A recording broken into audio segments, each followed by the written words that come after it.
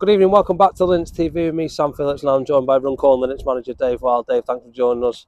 A disappointing one there really in pre-season, a 5-0 defeat to Marine, but I think the scoreline was a little bit flattering. I think it was flattering, but we've literally just given them 5 goals. There's no hiding from that. Individuals have been told in their changing room that's not acceptable. The most disappointing thing for myself, Jamie, Billy, everyone really is, for 45 minutes again in the first half, I thought we were really good defensively, looked really solid, didn't look like losing the game in any way, shape or form.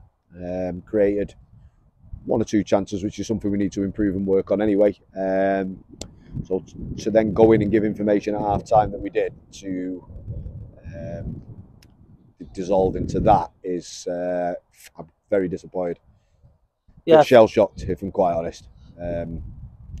Yeah, first half we did look good, and then it looked like 1 or 2 maybe niggles in the second half. Ben looked like he's got a bit of a niggle. City was down, managed to carry on. Is any of them that are going to put us in danger for the start of the season, or are they just niggles? I've not really assessed it and spoke with Jack yet. I think Ben's come off with a groin. City got a kick in the nether regions. I think he'll be all right. Sean were took off as precaution, and then obviously the other 2 were just tactical subs. But no, not too stressed about that.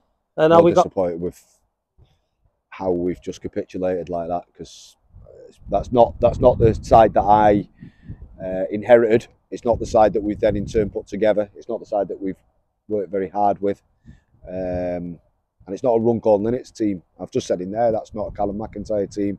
It's not an Ello and Crossy team. Not a Runcorn Linnets, sorry, not team performance in that second half, because it's a fan-owned club. And I've just spent 5 minutes in there talking about different levels of volunteers at this football club and the time that they put in, the efforts that they put in to make everything bang on the money. That's a disgrace what they did in the second half. So I know the heavy words, and it's a bit like, and it is only pre-season, and we'll dust it off. And it's not about the result; it's about the performance. And that second half performance was not what we expected.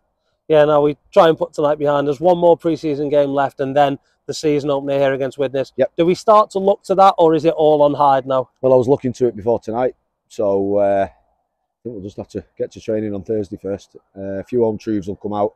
Very much looking forward to getting the footage. I won't go from there. Perfect. Well, we'll let you enjoy the rest of your night. As I say, we'll speak to you again on Saturday. Yep, no worries. Cheers.